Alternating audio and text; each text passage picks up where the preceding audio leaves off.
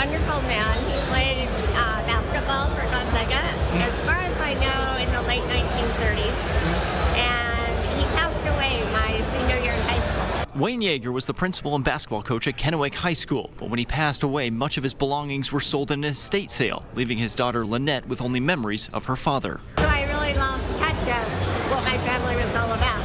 That is until John Kamb came into the picture, a Gonzaga graduate and a longtime collector of school memorabilia. When he found the old letterman-quilt on eBay, he began to do some investigating. I just couldn't understand how something that cool could be put on eBay. You know, why isn't it with the family? Kamb then contacted the seller and found out a little more about Wayne, which eventually led him to Lynette. He asked me if I'd contact the seller again, and I did, and I told him about it, and he volunteered to give the blanket to her. In a moment 50 years in the making, Lynette was finally reunited with the blanket during Gonzaga's first-round game on Thursday, bringing her closer to Dad.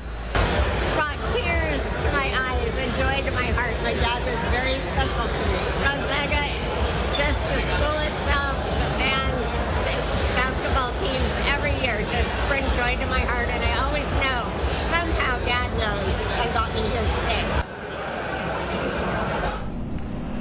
Pretty cool story, cool moment. Glad that Alex got to experience that. And just, you know, reminds you that it's well beyond what's going on the court when it comes to college athletics.